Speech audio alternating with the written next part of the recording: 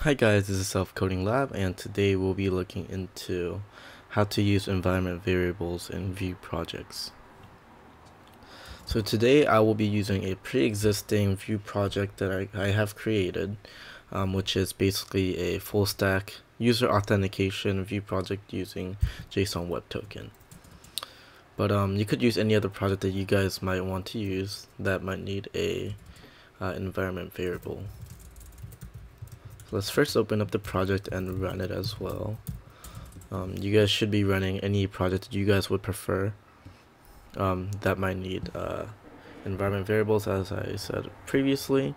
And let's also open up a browser window to check out the website.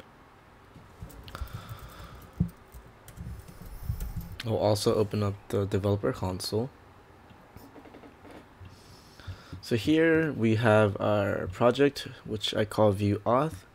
What's on the screen, I would say, doesn't really matter as much. It doesn't matter as much compared to what's on the developer console. So let's go ahead and get started with adding in our environment variables.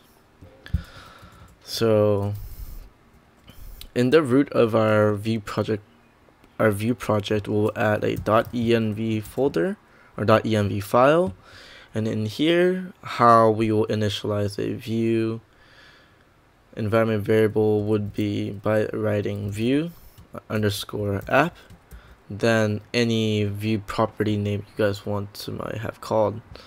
For example,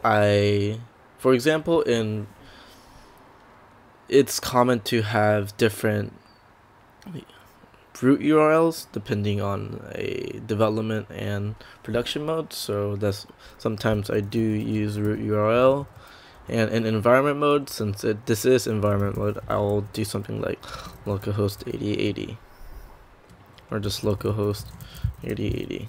And if I just save it and this is important, you have to rerun your Vue project because property or environment property only is initialized when the first project is compiled. In order to use this Vue environment variable, let's go into app, and in here let's just go right mounted, and if you just console log process.env.vue app root URL.